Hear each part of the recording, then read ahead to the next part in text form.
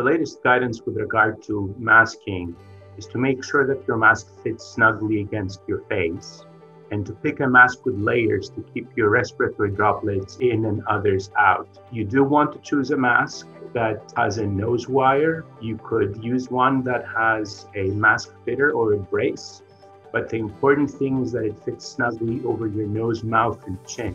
We also want to look at layers of material. One way to layer is to wear two masks by wearing one disposable mask underneath a cloth mask. The second mask should push the edges of the inner mask against your face. When you do this, please make sure you can see and breathe easily. We are working every day to bring vaccine to our campus, but we do not currently have vaccine available.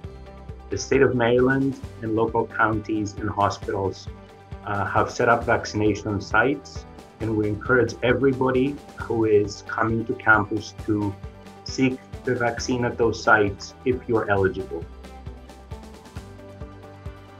The best defense against the variants are to be strict in following the 4 Maryland guidelines. Wear a face covering or mask over your nose and mouth at all times. Wash your hands often and clean and disinfect frequently used surfaces. Practice physical distancing by staying at least 6 feet away from others and staying home when you're sick. The university requires all students, faculty, and staff who are physically present on campus to be tested for COVID every 2 weeks. Please go to return.umv.edu to schedule your appointment.